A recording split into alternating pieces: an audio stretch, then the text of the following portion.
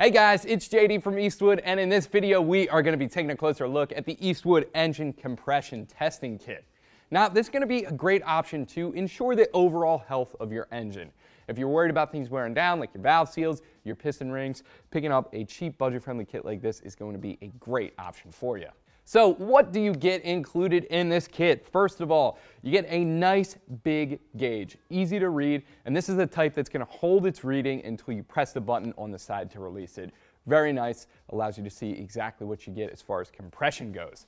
It also has a dual scale on it, goes up to 300 psi or 20 kilopascals. Also included in this kit, you get a nice 20-inch long extension hose, 300 psi rating. Like this entire kit, industrial fittings on the thing, so nice and sturdy and allows you to get more comfortable just when you're working with this thing, or if you have to reach deep down in the engine bay. That's a nice little extension to have. Of course, you get all of the adapters you're going to need for all the common spark plug thread sizes. You get M10, 12, 14, and 18 included in the kit. Also, you get two rubber conical ends as well. If you want to do a quick test, you can remove a plug, smash that in there without having to thread anything in, and get a quick reading. Very nice to have. You get a straight one and an angled one in this kit.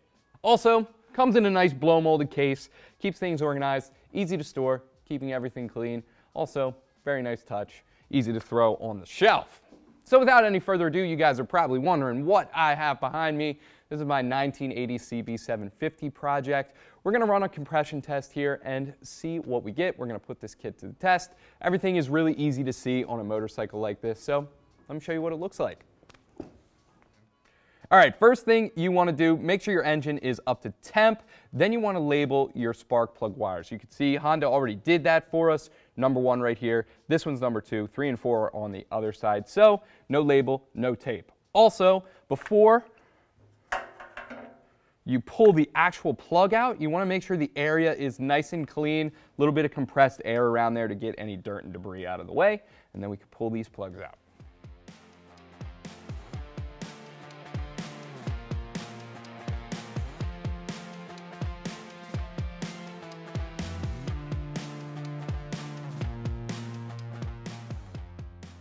So now we can put our compression tester together. I already know what threads we have here, so we are going to be working with this adapter. Just going to thread that onto our hose and then get the gauge on the other side.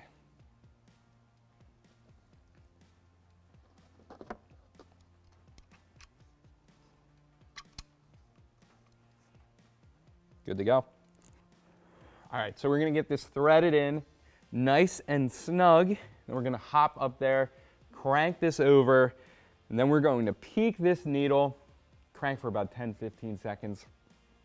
You'll know as soon as this needle stops moving, we'll have our reading. So let's see what we get.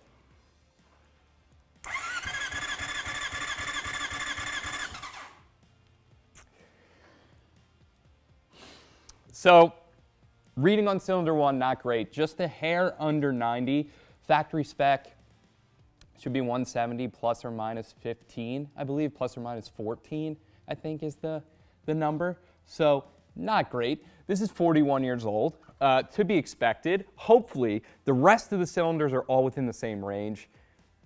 Hopefully, it'll be an easy fix, just freshen up the engine a little bit, some new rings. We're going to consult with our in-house engine guys, figure out what's going on. But first, let's get the rest of these readings.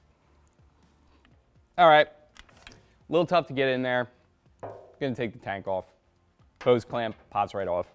Gives a little bit of access. Going to be for the best.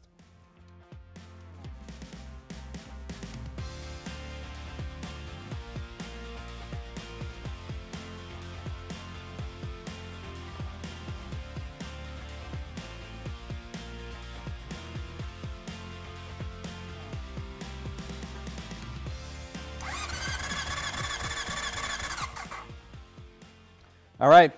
Not great, less than 90, again on cylinder 2, but in the ballpark. Let's go on 3 and 4.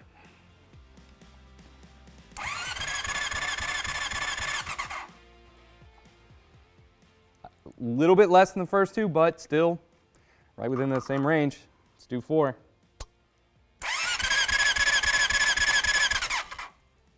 All right, 4-cylinder, still within that same range, 85-90. Clearly, we We got a 40-year-old engine here, so needs a little bit of a freshen up. We're going to talk to the in-house engine guys, see what they have to say about this thing, but Compression Tester did its job just fine. Subscribe. We're giving away a MiG 180 welder at 500,000 subscribers. Also, head over to our channel. We have tons of great how-to content you're definitely going to want to see. We'll have the compression testing kit linked below. And as always, thank you so much for watching. I'm JD. Make sure you keep it right here at Eastwood to do the job right.